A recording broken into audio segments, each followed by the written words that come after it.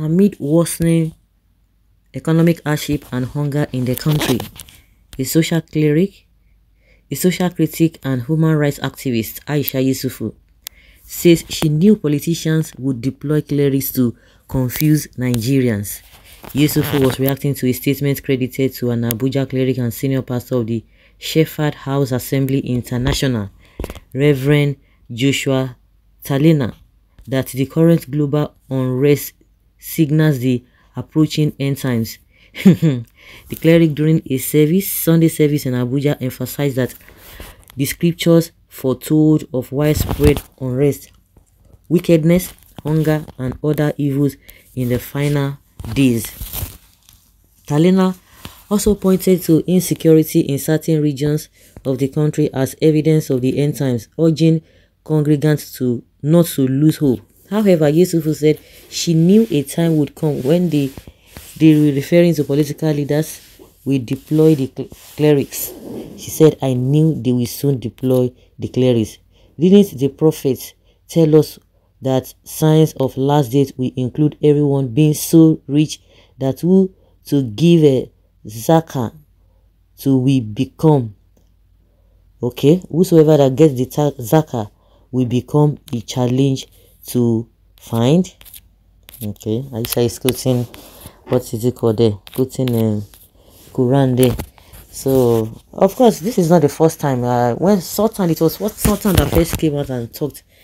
He was blaming Nigerians, that the Nigerians were the reason why they are going through hardship. Not quite long, Adeboye came and said, oh, politicians should not be blamed, that we need prayers. So, this is not the first time. Maybe they still want to continue, because 48 hours or less than 48 hours when Sultan of Sokoto blamed Nigerians for the hardship that they are going through, he came out and said, oh, the government must do this, oh, that the Nigeria is sitting on the keg of gunpowder and all of those things. He made the U-turn. And again, Adeboye himself, a lot of people came for him. Maybe they feel that the whole thing is not really, this message did not get down well with the citizens.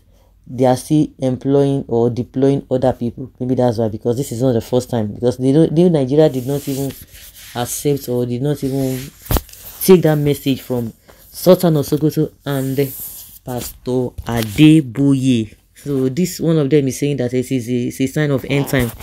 Must end time start from Nigeria?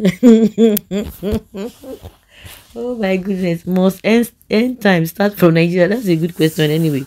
Your Islamic lie to you about having excess money in the end time. Better go and read the Bible. Really? So the Bible told you that what?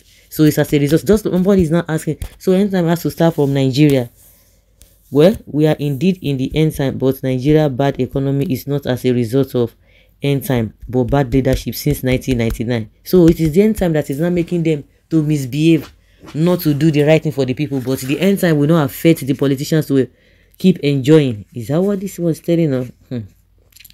Wonder the shit can never end. God bless you, ma. In fact, our clerics and politicians are like half dozen. They cannot say the truth to power. Rather, they will choose to be giving people false hope instead of them to inform their members that government is the only physical solution to anything they can have.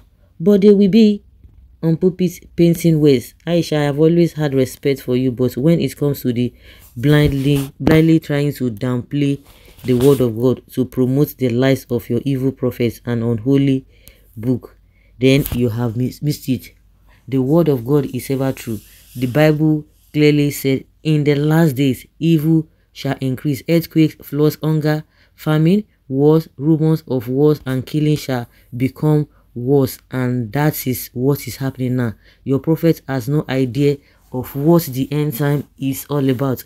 So stay clear of the only true and authentic book, which is the Bible. Which one concern you? She quote her own, you quote your own. So which one she should stay clear?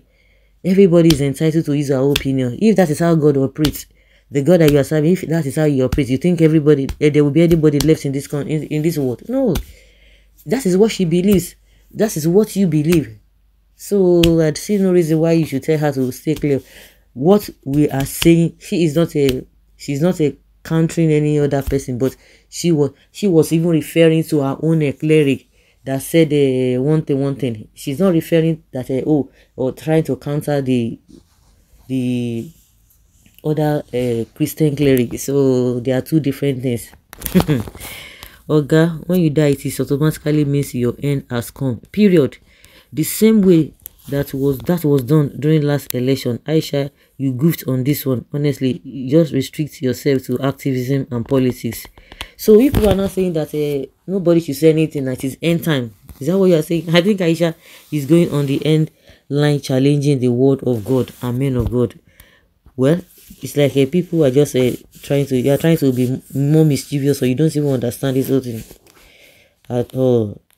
This man preached the same message other men of God have been preaching long ago. You now attach it to politics. So he was bribed to preach.